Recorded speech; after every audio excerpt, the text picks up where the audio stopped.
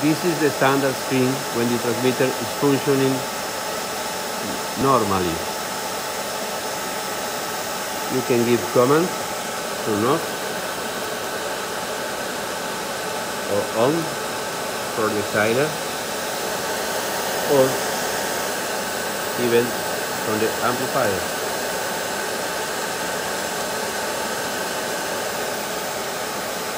If the transmitter is in remote, it means not in local mode, you can give commands.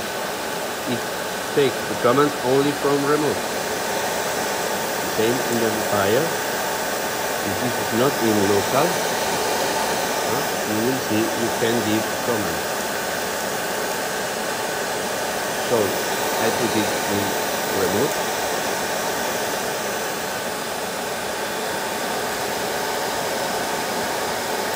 In local. For local, I can adjust the output power of the decider, giving enter, up or down.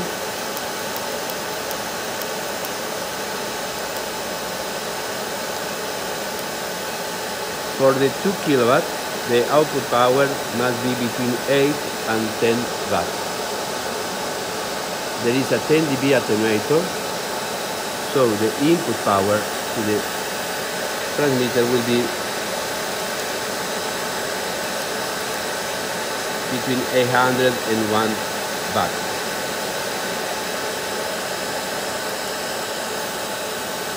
To set the power of the amplifier, I put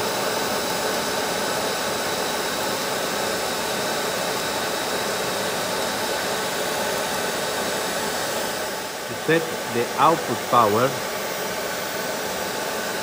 I go down, go to program mode, push to enter, up, push to program the forward, enter, so I can set the output power to other values, 1 kilowatt per example. Enter, I accept, yes, and then to escape, I come back to the main menu without touch the input power. Here I can even go ahead through the menus, browsing all the display screens to see how is working the transmitter, the temperature,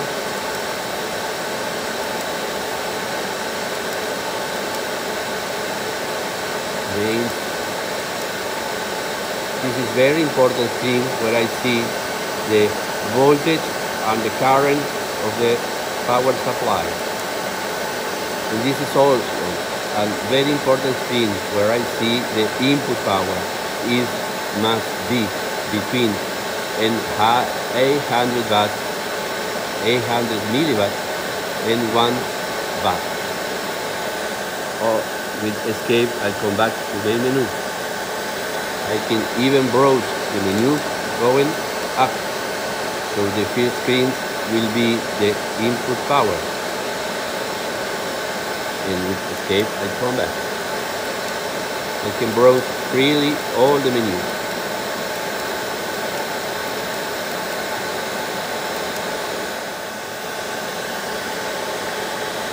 To see the operating values of the amplifier, I can browse the several screens with the up-down arrow.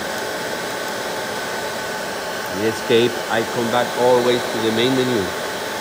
Then, for example, I can see the forward power input. It must be always between 100 milliwatt and 1 watt. I can see the other menus, the voltage and current of the power supply. This is a very important menu. So I can see even other values like temperature, ambient temperature, and rest temperature, and so on. With escape, I come back always to the main menu. When a normal functioning, all the red LEDs must be off. It means the transmitter is working okay. Also, the green LEDs must be on. It means the transmitter is on and it is on air, is giving power. A very important menu is the factory setting. It must be used only by specialized engineers or in factory, but it's important to know how it works. You go to program mode, then go to special program mode, then to power offset, and then here you find the values that adjust the readings of the transmitter. The first one, forward, adjusts the reading of the output power. Reflected, adjusts the reading of the reflected power. So, input forward adjusts the reading of the input power. This menu is setting in factory and must not be changed. The values are also writing in the datasheet of the amplifier.